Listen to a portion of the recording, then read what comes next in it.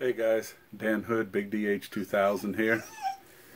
Oh hush, sorry, my dog thinks he needs a lot of attention whenever I'm down here.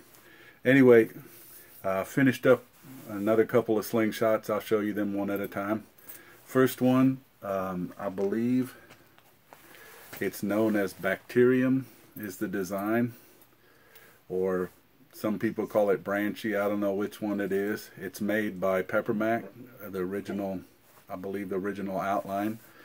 Got his wave attachment on it. I ended up getting this core. I think I got this core in a trade from him, but I'm not exactly sure.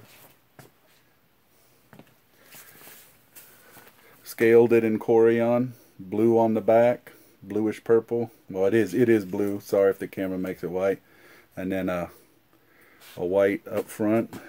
Okay, shiny sides, and you can see his wave attachment method in there. I've got 1745s on it, designed for full butter. Let's send some 3/8 ammo downrange.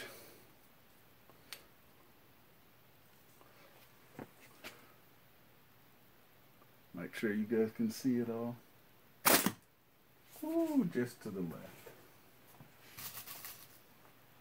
See if I can at least hit the can loud enough to make you guys recognize. As you can see, the ammo's hauling pretty good. There you go. I love the design. Nice, compact. You guys know my hands are pretty big. It's about 4 inches tall and about 2.5 across. It's not quite a PFS, but it's as close as you can come on, you know, tubes with a little bit of fork gap if you want. If you're really nutso, you can try and shoot it like this on the outside, but it's designed to be over the top, and because the holes are so close, it just naturally goes there.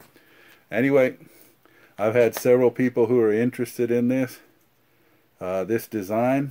Basically, guys, first come, first serve. Would trade or sale, we'll see. But I hope you guys like it. It's a fun shooter. I've enjoyed practicing on it while I was building it, and I enjoy shooting it. But I've got another core like this, so if I ever want one, I can make one. But I've got so many slingshots, I don't even know what to do with them. Anyway, guys, hope you like it.